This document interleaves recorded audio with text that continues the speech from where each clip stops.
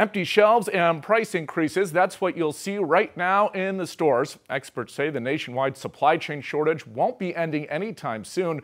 But what is it looking like right here in Central Texas? 25 News reporter Austin Walker has more.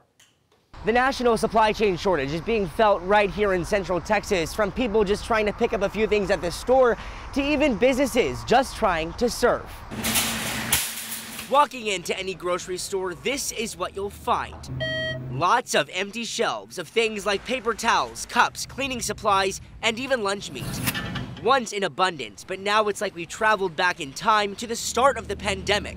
Similar situations of scarce products leading to panic buying, and again, business owners are taking a hit. Brian Brown, owner of the Backyard in Waco, says he's felt these effects for months. He says the price of cups have quadrupled, meaning what he used to spend on cups for the entire year, he's spending in just 3 months. And it's affected the bottom line, and we hold on as long as we can. I mean, we've avoided price increases for the most part, but it's getting to the point where you'll have to kick up a little bit. With price increases on the horizon, concerns over federal policy has large retailers up in arms. Some fear President Biden's December 8th mandate to lay off employees who refuse to get vaccinated for COVID-19 will just keep the shelves empty. It's not just grocery store items and service products in high demand. Things like chlorine and microchips are also on a shortage. Now, experts say this is expected to last a lot longer.